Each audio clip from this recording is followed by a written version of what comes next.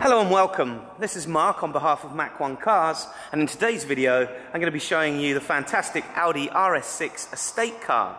Now the vehicle we have here for sale is automatic. It's finished in sprint blue metallic with black leather interior and silver stitching. The car itself's done 47,000 miles, 3 owners in total, and overall condition I would say would be a 9.5 out of 10. The only reason I haven't given the car a 10, and you may struggle to see this, but we just have 1 or 2 very tiny stone chips on the front bonnet there, and a very tiny dimple just here. Very, very hard to see. Otherwise, the car is in fantastic condition. Now, as per all our videos, what I'll do is I'll start by showing you the exterior before moving on to the interior, and then finally we'll sit down and look at the paperwork and service history associated with the vehicle. Now, the only other point worth mentioning, we've got the 20-inch alloy wheels on here with 4 matching Dunlop tyres, and each wheel is in very, very nice condition. There is, however, I need to point out here just one very minor mark on the rear passenger alloy. Otherwise, no scuffs, scrapes or marks on the wheels at all.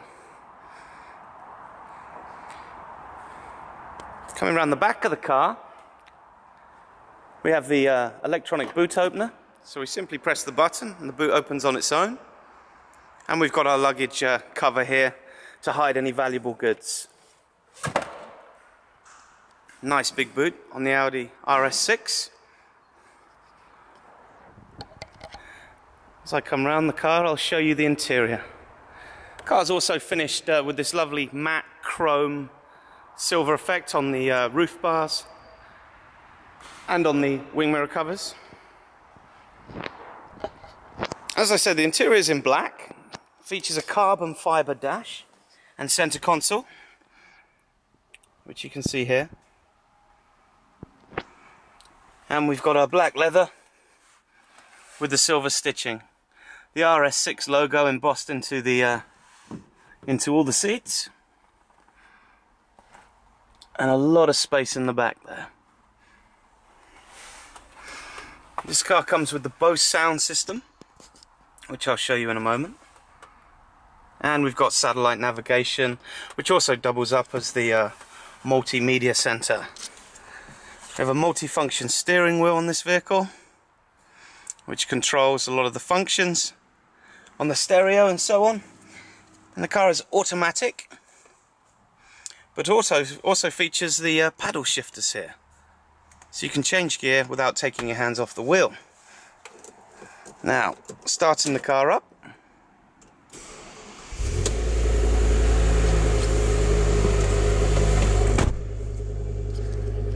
you can see we've got climate control here with separate controls for the passenger and the driver,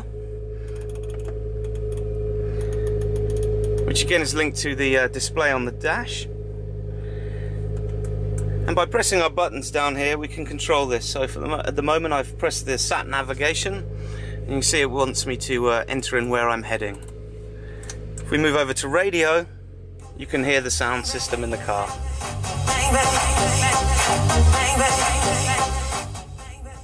Okay, up on the dash we've got a few buttons here. We've got our electric glove box opener, and in the glove box is the connector for an MP3 or CD player.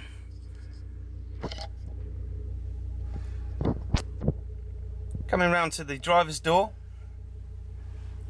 we have heated retractable wing mirrors, electric windows all round, and we also have here, open the door so you can see, we've got our memory seats. So individual drivers can store their seat settings for the positions. The last thing I'll show you on the vehicle before we move on to the paperwork is under the bonnet.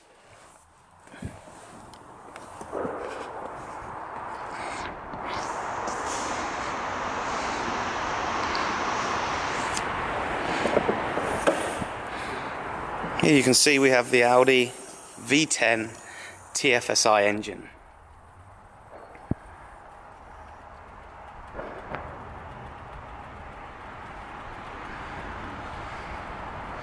Let's take a look at the paperwork. Okay, so here we have the paperwork for the Audi RS6. Here we have the logbook. You can see 2 previous keepers. They're stated on the front. Last keeper was a private owner, and the car was registered late September 2008. The car has been Experian checked, state HPI checked for outstanding finance to see if it's been involved in any major accidents, etc. And the car is all clear, but if you wish to also check, the registration number is HV58MOA. Engine capacity 4991cc, so it's the 5 litre, obviously being the RS6.